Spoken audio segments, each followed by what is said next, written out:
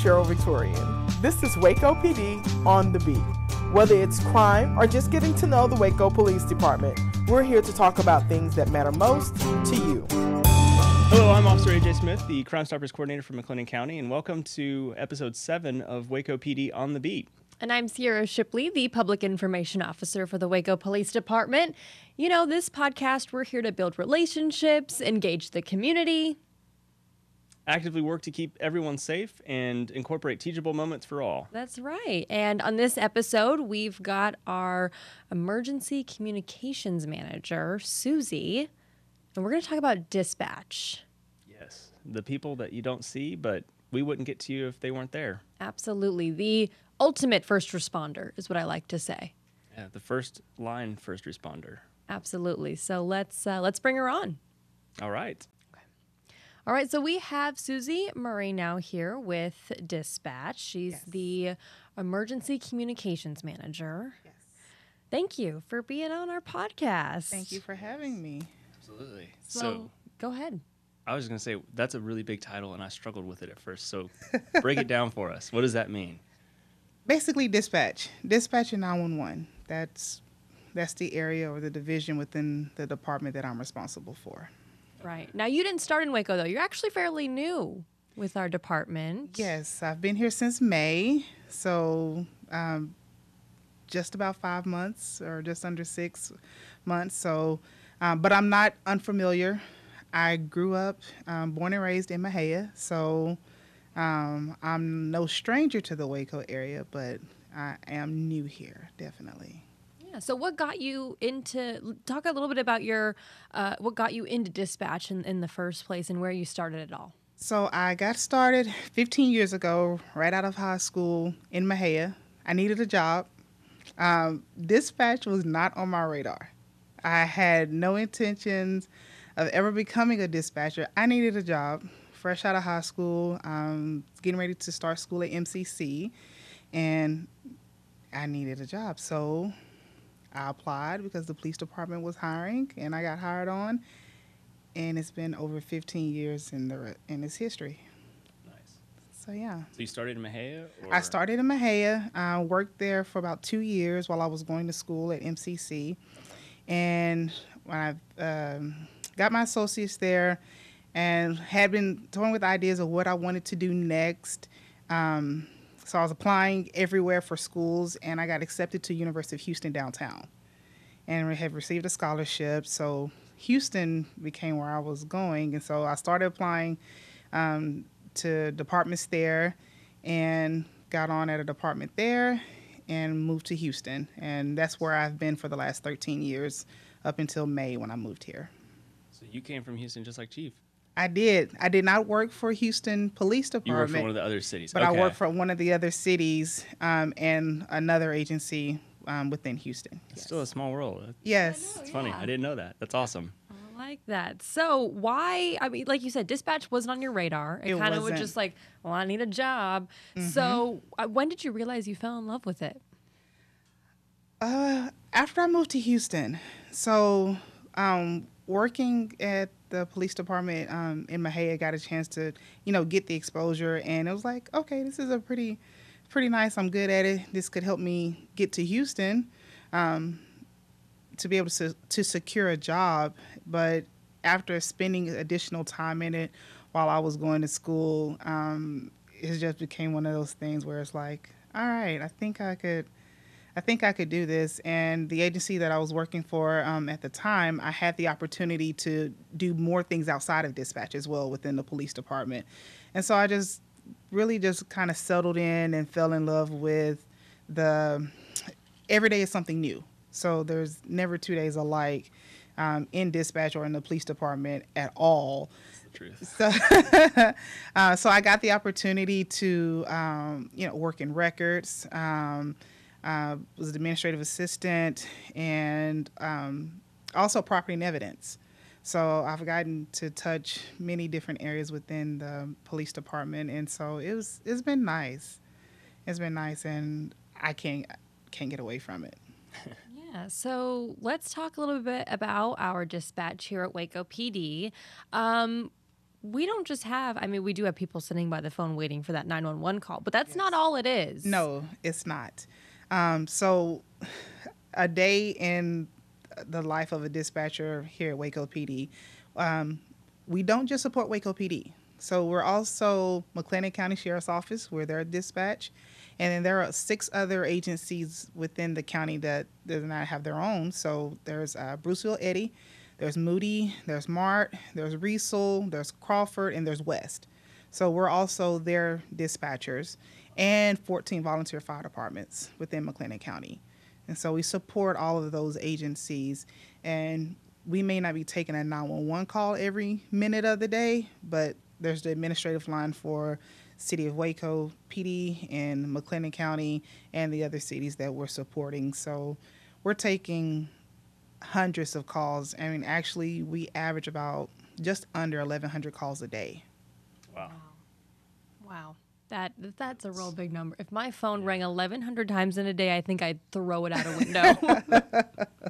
I knew you guys didn't have enough people. I mean, you obviously have enough, but you didn't have adequate staffing. But 1,100 calls, how many people work up there to answer those 1,100 calls right now? On a good day, we could have anywhere from 5 to 7. We have several vacancies. So we could have anywhere from 5 to 7. That typically includes a supervisor as well. That's a lot of calls per person per day. Yes, and not everyone has a phone because of the 2 of the primary channels. They're focused strictly on the officers. So, Crime Stoppers is an organization which bridges the gap between law enforcement and the community, so together we can solve crimes in our neighborhoods. Crime Stoppers encourages the community to assist in the fight against crime by overcoming the 2 key elements which inhibit community involvement: fear and apathy. Crime Stoppers allow citizens to anonymously submit tips. Tips can get you up to a $2,000 reward if it leads to an arrest or solves a crime. Tips can be submitted by calling 254-753-HELP, which is 4357, visiting wacocrimestoppers.org, or downloading the P3 app. Remember, tip submission is always anonymous and can lead to a reward of up to $2,000. Right. So talk about those primary channels. So we answer those 911 calls. We have the fire department. We also dispatch for our officers. So talk about what that means, that officer and dispatcher relationship. What is that? So sometimes the call is initiated by the officer, and sometimes it's initiated by a citizen in the public. So we either get a non-emergency call or a 911 call. Sometimes we get emergency calls on the non-emergency line, and we get non-emergency calls on 911. But either way, someone calls and they tell us that they need assistance. We enter their address, and we have a series of questions that we're going to ask. We enter that into our CAD system, or computer-aided dispatch, and that information gets logged in, and then the dispatcher that's responsible for dispatching based on the address. So we have 2 primary radio channels. We have Waco Primary, and we have the SO, or the Sheriff's Office Primary, and that covers the Sheriff's Office and the other agencies that we support, and based on the address determines which dispatcher it goes to. And they see the information that the call taker put in, and based on either location or beat, they'll dispatch the officer that needs to respond to that call. Yes. So talk about that, I said in the beginning, before you came on, that those dispatchers, they are the first person that's going to answer that call for help. They are the first responder. Literally. Absolutely. So explain, though, how important it is for that dispatcher to be there, not only for the caller, but for our officer, too, because our officers don't know what they're getting into. Absolutely. So dispatch, we are the eyes and the ears for the officers until they're able to make scene. So they're relying on us to get good information, accurate information, and to get it quickly. So when someone calls in, we're asking, in addition to their location, because that's the primary piece of information that we need, all the other stuff is secondary to location, because we can know everything, but if we don't know where you are, we can't get you help. So, we ask for your location, and we're asking, what's going on, or we're listening to the context clues in the background. Is the caller whispering? Is there a lot of commotion in the background?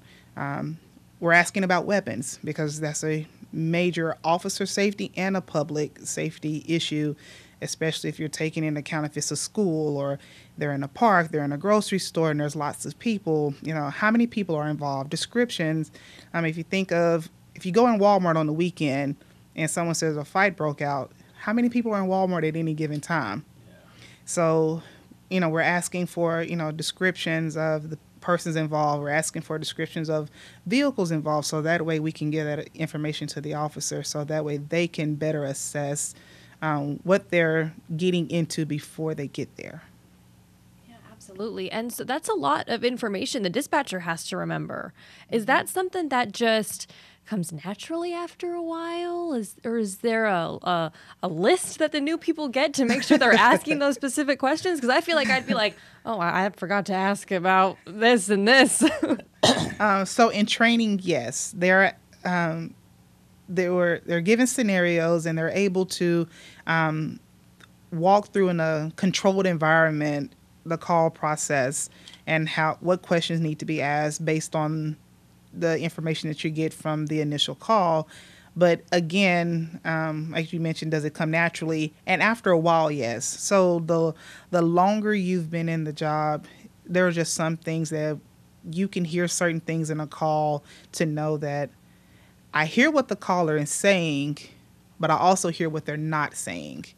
And you're able to, discern and see, okay, I think this is more appropriate, or change your line of questioning to try to get that information out of the caller. Yeah, and I know sometimes you guys have a really hard job because like someone's on the phone and they're just yelling at you because they want the police there, and you're trying to figure out, okay, where are you so that I can get officers to you? Right. So like, if you call 911, like at least tell them where you are so that they can get us started, and then they can try to pry those questions out of you.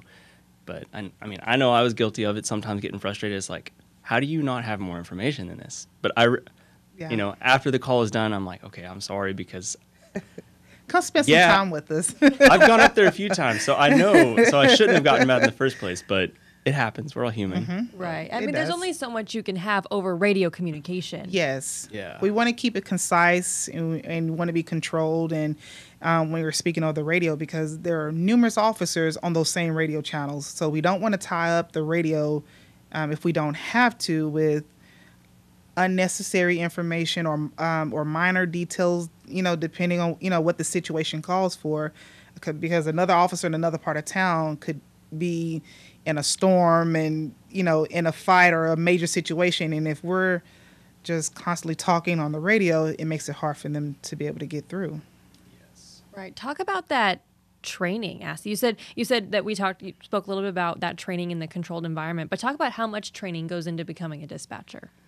The on-the-job training itself, at least for here, we're looking at almost a year, because we have, there are 4 radio channels that a dispatcher must clear and call take. So there are 5 essential pieces of the job that they have to train on and be able to clear in order to work it. So it takes a while, and that's in addition to the classroom training, and that's also in addition to the state mandated training, because dispatchers are licensed through TCO, or the Texas Commission on Law Enforcement, and so we're held to a standard. So you have to be able to obtain a license, and we have 1 year from the date of hire to get you licensed with TCO in order for you to continue to operate as a dispatcher.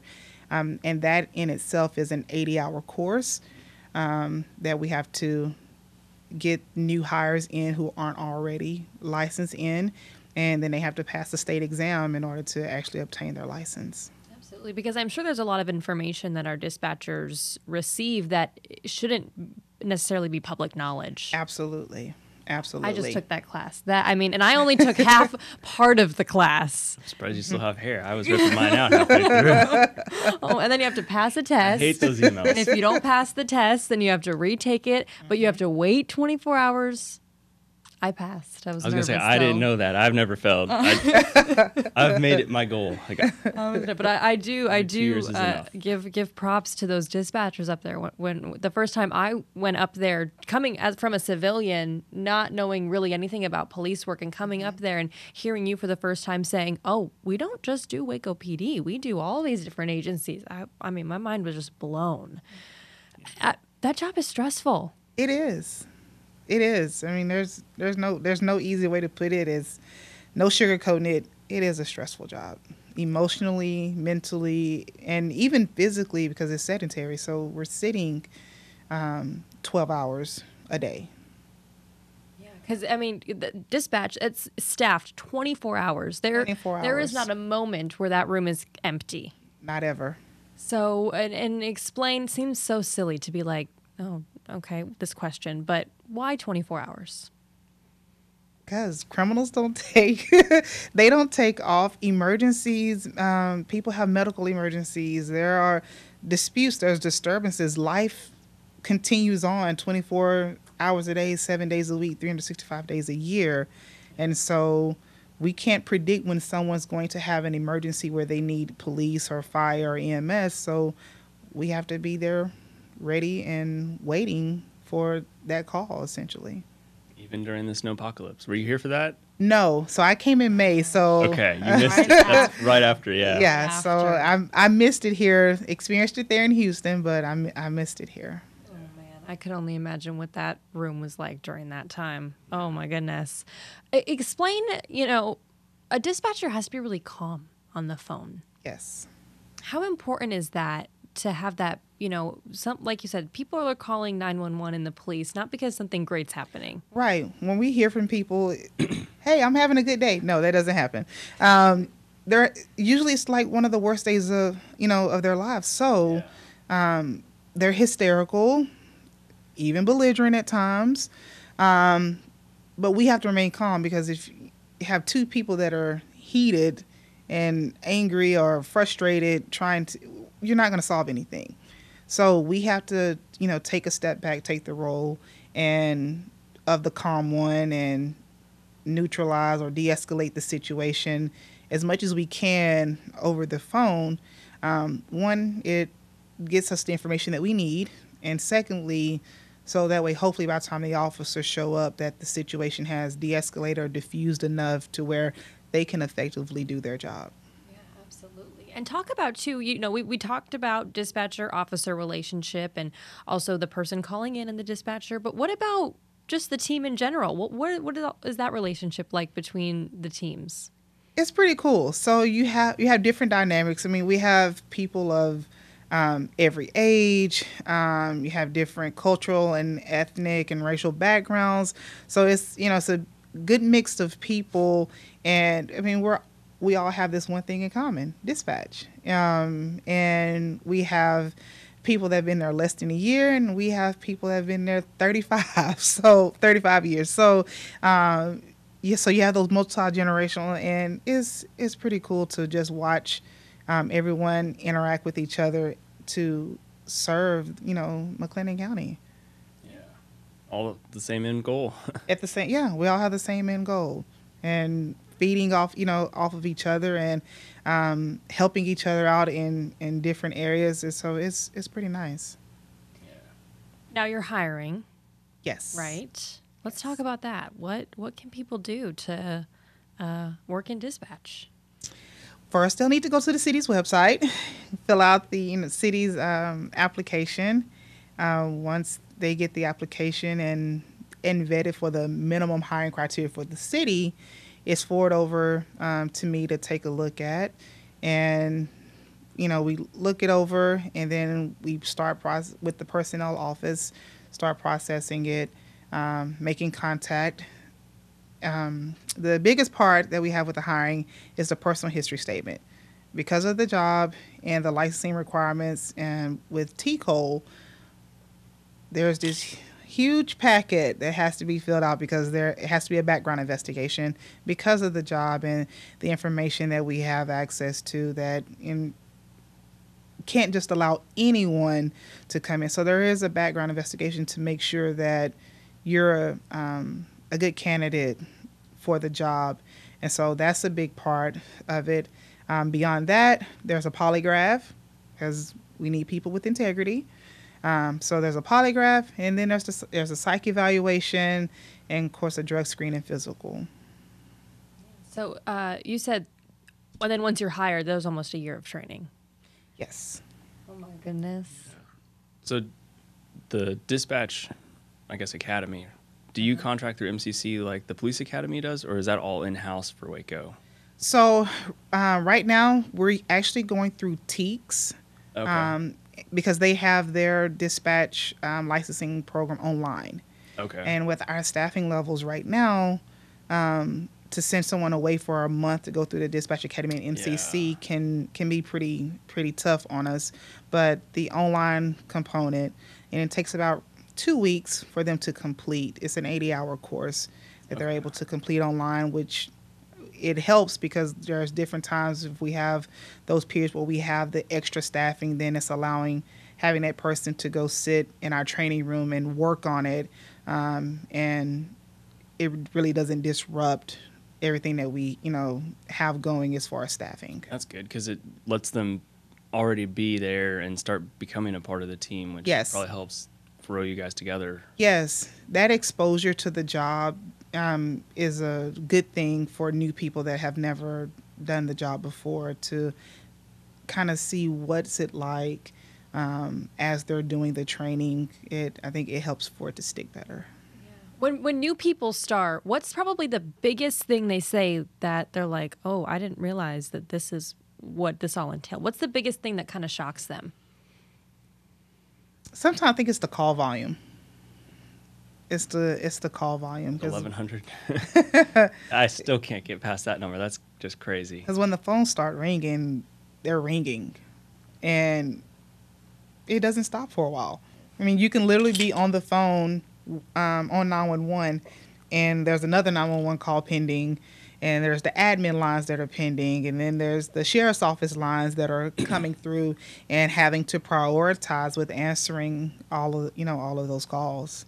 Right. So kind of paint the picture, because we've spoken this up in like kind of broken pieces. So we've got a big room, and we've got maybe 5 to 6 workers at a time. Yep. So explain who is sitting where, and who's manning what station, and how many are manning that station. So on the entire floor, because also Waco Fire Dispatch shares our workspace, so they're on the floor with us, and also the AMR EMS medical dispatchers, they're there as well. So it's one huge room that all 3 entities are sharing, and so when you come into our area, you have our EMS, and you have Waco Fire, and then across the room is where we're sitting, and we have 4 call take stations set up. Then these stations, they're only taking calls. That's what they're doing. And then just over the aisle, there are in a circle, there's 4 radios and one right outside of the radio. So we have the Waco primary, which is channel A, and we have our secondary B, and then just outside we have the C, and then we have the SO channel, and then we have the backup SO radio channel. Very good. So there's a lot of communication. There's a lot of noise that's just going on in that room. Always. In general. Always. I mean, how hard is it? Because sometimes when I'm doing something and someone's talking to me, but there's radio playing in the background or TV playing in the background, I'm like, hold on. I have to turn this off so I can pay attention to you because there's too much noise. It takes a special skill. So funny story, growing up, I've always been a multitasker. Didn't ever pay any attention to it. But I could be sitting in my room and I could be working on my homework, but I could also have the TV and the radio playing. And I know what is going on. I'm focused in on my work, but I also know what's playing on the TV, and I know where the song is, and all of that, and it meshed well. So growing up, my brother would always make fun of me for listening to that. He would say, he'd come in and turn the TV off or turn. I'm like, hey, what are you doing? He was like, you weren't listening. I'm like, yes, I was. And he was like, only crazy people do that. And he would tell me, one day you're going to get a check for that. Look at you now. Who knew? It's awesome. 15 years later. And I've been a dispatcher for the last 15 years where that, those skills come in handy day in, day out. Even my husband, he pokes fun at me because we'll go anywhere and we're talking, but I have room awareness with my ears where I can hear what's going on all around me. But it's just one of those things that we call it a dispatcher ear, because you have to be able to, the person who's working the primary radio channel, granted, that is their primary focus, but also that room awareness to know what's happening on this channel, what's happening on that channel, and even the call taker that's sitting across the room, that they're listening to those questions that they're asking and those things that they're repeating back to the caller to pick up on, like, oh, this is going to be a hot call that they're preparing for, and they're not even sitting as close as the three of us are sitting, and they're picking up. So, I mean, it's a skill that is definitely needed for anyone that would want to do the job, because you have to be able to pay attention to multiple things and be able to respond appropriately to them. Yeah, it's like having been up there, and I know how hard it is for me to hear the B radio. Like on our little tour, we sat and listened to the B radio. I'm like I can't hear anything. I'm putting my ears close to the computer as I can. And then to know that when I'm on patrol and whoever's on A says, I'm 10-4 on your B traffic, acknowledging the fact that they heard what I said on channel B, I'm like, how? Because you're like 10 feet away, and I couldn't hear it with my face on the computer screen. So it is impressive. And then, knowing that the call takers are able to do the same thing, they're 25 feet away. That is really impressive to do, because, my wife makes fun of me all the time. I go to eat with her. I've got my earpiece in, and I just zone out because I got to focus on what you guys are telling me, because I feel like that's pretty important. And then I just stop listening to her, and I stop listening and eavesdropping on the tables around us like I've been doing the whole meal. Or eavesdropping. I could see you being with your husband, and then you're just talking to him, and you go, wait a minute, did you hear what they said? No, I did not hear what they said. Right. Do you want to help solve crime in your neighborhood? Well, the Neighborhood Camera Initiative is something you might want to sign up for. Ring doorbells, Nest cameras, and all the other camera security systems installed on homes and businesses that are facing public areas are tools that could help our officers solve very important crimes. By signing up your camera or cameras in the Neighborhood Camera Initiative, it allows our officers knowledge to where these cameras are, and if a crime had happened, it could have possibly saw the incident in question. You can sign up your camera on the City of Waco website at wacopolice.com. That's definitely, like you said, a very important skill and a certain type of person. Why do you like the job so much? I like the variety, the change of pace daily, because you have absolutely no idea what you're going to walk into when you walk through those doors on a Monday morning or a Thursday night. And you have absolutely no idea. It literally changes, and it changes within the day, within the shift. That moment to moment is like, okay, so I like that part, and I also like helping. And this is a unique way to be able to serve others in a way that a lot of people probably wouldn't think about, because we are literally serving others day in, day out, whether it's the officers or the citizens. That's what we do. Our job is literally there to help others, and that's what we do for the entire day, 24/7. Everybody talks about how us as the officers serve the community, but we wouldn't show up. We wouldn't know where to go or be able to do anything if you guys weren't there to take those calls and then send the information to us. And as we're going there, getting us more information so we at least have a little bit of an idea what we're going to. Yeah. Right. And it's kind of an instantaneous thing, and maybe I'm wrong, but you tell me, when the call comes in, that dispatcher is typing information into the computer. Is the officer seeing that information being typed in as well? Or how does that, how quickly is that information sent? Oh, those calls, they can go to the office computer literally within seconds. especially that's where I talk about the room awareness. So just because the A dispatcher isn't the one taking the call, but he or she is listening to the room and they're having a good idea of what's happening. So that dispatcher is able to see as the call taker is entering those notes. So we're not necessarily waiting until the call has ended before it's sent over. I mean, no sooner that we put in the address and designate the call type, the A dispatch, they're seeing all of that, I mean, live as it's occurring. And so because they have the room awareness and they're paying attention, they automatically know who they need to send based on the address. And then once they assign that officer to that call, then they're seeing that information. Yeah, and like I haven't been in the room when it's happened, but I've heard the communication on the radio where like the A dispatcher knows something's coming in. It hasn't been created yet. Mm-hmm. So, we've got all officers on a call. Somebody clears. We've got something pending that's a low priority. And the guy's like, hey, I'll take this because I'm nearby. And the A dispatcher's like, well, stand by.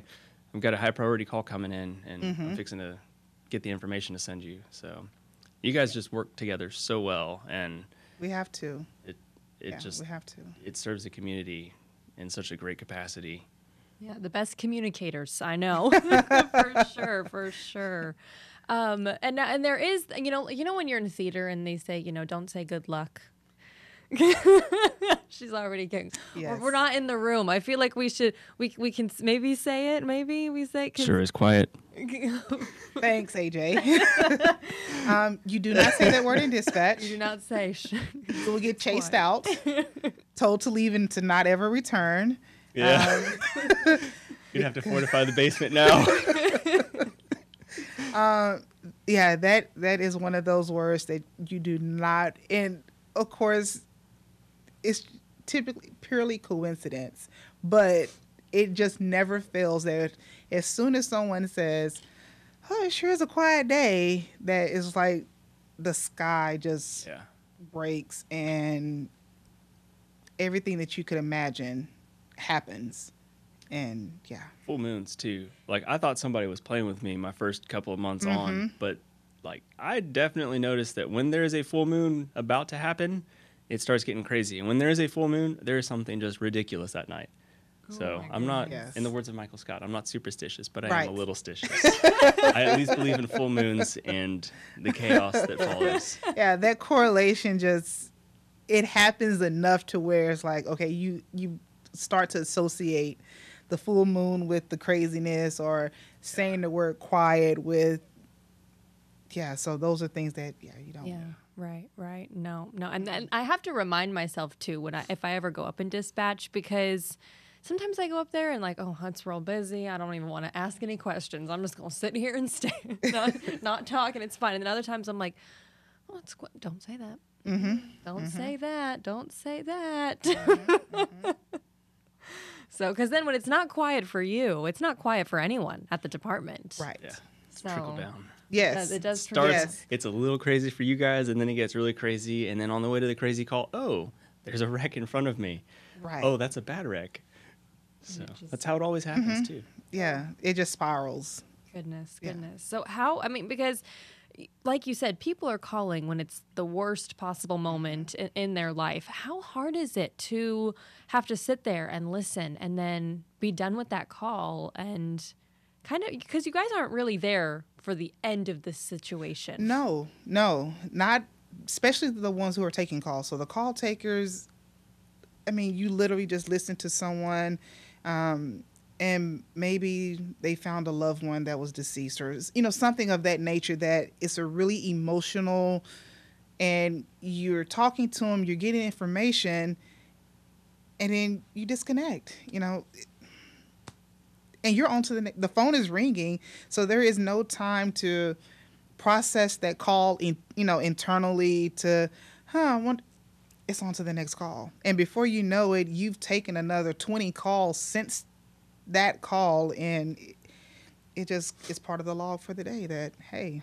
this is one of the calls that I had, and it doesn't mean that it doesn't impact you emotionally, that it's some throughout the day, I wonder what happened with that, or I wonder how that person is doing. You may have those thoughts, But because of the volume of calls that we're receiving, it's just we're on to the next thing, because they're having to give that same kind of support or a different kind of support to another person that's having another type of crisis or a bad situation, someone whose child has ran away or their child is missing, didn't return home, someone's vehicle that was stolen or broken into, so those things are happening. And so emergencies are different for every person.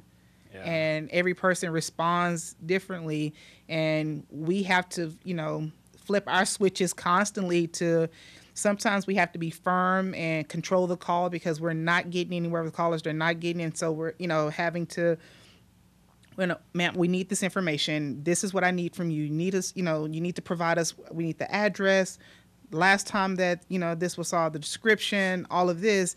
And then there are those other calls where we have to just, take a step back and we soften our tone, and we do a lot of listening, and we interject where we can because the call calls for that.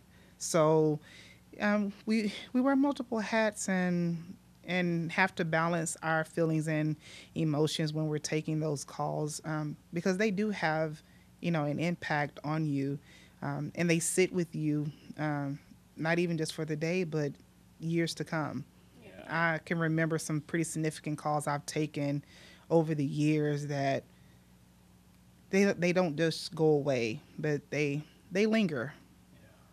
I mean, the way it was explained to me in some of the crisis intervention training I've been to is like the officers get closer. Like we get there, it's crazy, but then by the time we're leaving, we've at least figured something out. Things have calmed down, so we get that like natural decline of our emotion. What are some things that like the officers listening to this can potentially do? Like, would it help if the officers came up and talked to you? Like if there's a crazy call, they came up and were like, hey, like this is how it started, this is what we kind of concluded with. Is that something that would help? Is that something that we should try to do? I think that's something that could definitely help, because sometimes we're just sitting there just waiting for the pieces to come together. Like, hey, they still out on that call? Yeah. I wonder what's happened with that. Oh, excuse me. But yeah, those kinds of things could definitely help, because it just gives us that extra piece, because we know how it started. Yeah. Yeah. So we get all of that, but the conclusion is what we miss. Sometimes the middle, and the conclusion is what we miss with those calls. Especially with some of the ones that like come to you as utter chaos. We show up and we're like, this is like your hot water didn't turn on. Yes. 10-8 yes. no report. Yes. So yes. I guess especially on those, we could probably do a lot better job of at least saying like, maybe not tying up the primary channel, but 10-8 no report, and then sending you a message and saying, hey, like the cat was stuck in the fence and that's a fire department call or something. So because sometimes that happens. We will get those hysterical callers and they will report and say one thing to us on the phone, and then officers show up and they're like, dispatch, there's no, that's not right. That, and you guys aren't making it up, but you also can't, you can't tell the caller, are you sure? Right. You have to take everything they say. We take every call serious, because we don't know. We absolutely don't know. We are relying on what that caller is telling us. And sometimes there are calls that, it's like, this is strange, but it was just a strange call, a strange set of circumstances. And then sometimes the call doesn't always play out the way that we think it does, but it doesn't mean that we give it a lower priority. That what you tell us, we're going to ask those vetting questions to as much as we can that's appropriate for the situation, to let the officer know that, hey, this is what we got. And the officers show up and either it was one of those strange calls, or, okay, like he said, no, it wasn't that significant of what of what we received. And it's like, okay. I think no matter the call, and I think Miss Ellie was the one that was telling me about this. She's one of your dispatchers, and she's been there a long time, 20 years? About 24, 25 years. Okay. And so she was saying that, no matter the call, she's going to give her 110%. Absolutely, as much as she can do, just so it's kind of a closure thing for her. So she knows that she did all she could until that officer got there to fix that situation. Yes. And I think that goes with, I guess, helping you guys work through that call, whatever it may be. Mm-hmm. What would you tell someone who's thinking about being a dispatcher? How would you maybe get someone or convince someone to be a dispatcher? What would you tell them? Oh, wow. If you like to problem solve, because we do a lot of problem solving, you don't think about it in terms of, because there's this misconception that dispatchers that, we're like the department receptionist that, we answer the phone and who would you like to speak with, and we transfer them and then that's it. But there's so much more to what we're doing, that, we're putting the, pieces together for, our job and what the officers have to do. And so if you like to problem solve, if you have heart and you have integrity, and you have the capability to help others that are in crisis, because that's what we're dealing with. Granted, there are some calls that are light and, and there's it doesn't take a lot of emotional, what's the word I'm trying to say? It doesn't take a lot of emotional strength to deal with. But when we have those calls, you have to be prepared emotionally. So someone who is emotionally sound, stable, that have that core that they could deal with others calling and having issues, and that they can process it and do what needs to be done. And it won't necessarily, I guess, maybe tire them out. And I'm not talking oh my gosh, just another one of these calls, but just, can you deal with that constant of emotional style of calls coming in and be able to process each one of them the same way you processed the first one? And just not get emotionally vested in everything, because that would just completely wear you out, I'm sure. It would. It really would, because it takes a lot. It takes a lot of emotional strength to do the job, and if you are emotionally invested in every single call that comes through, it will make it difficult to be able to stay in the job long term.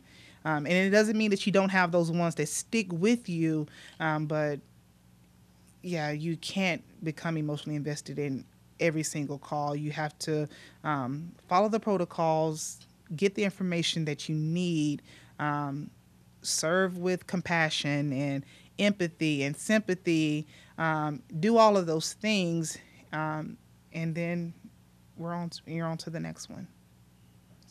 Absolutely. Well, thank you so much for joining us. Anything else you want to say, talk about? We want to reiterate again that you guys are hiring. Yes, we are. If you feel like you could be a dispatcher, even just going through the interview process, if maybe you're still not sure, just go ahead and apply. You never know what might happen. You never know. You could, be like me, that ended up in it and you loved it and you couldn't get, can't get away from it. Exactly. I was about to say that.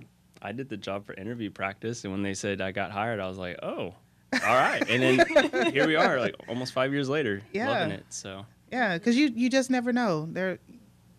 This could be someone's niche and they just don't know it, because there are those people. Not everyone that we hire has previous experience. There are people that we hire that have never done the job before, and they turn out to be great ones. I mean, over the years with hiring people, I've seen people with no knowledge, no background in it come in and they blow you out of the water. So try it out. Come in, apply, and you may get in here and love it, because if you're receptive to training and criticism, but you have integrity and heart, because those are things we can't train for. Yeah. We can't train for integrity, we can't train for heart, but we can train you to use the radio, to answer the phones, to use the computer system. But if you have it here and you have it here already, I mean, those are the qualities and those are the characteristics that we're looking for with people. Integrity and, heart and commitment and dedication, those things that you can't train for. Absolutely. Well, thank you so much, Susie. We appreciate your time. That is all of what we got now for episode 7, I think we're on now. Yeah, of Waco PD on the Beat. I'm Sierra Shipley, the Public Information Officer. And I'm Officer AJ Smith, the Crime Stoppers Coordinator for McLennan County. Have a good one, Waco. Waco PD on the Beat. The heartbeat serving you.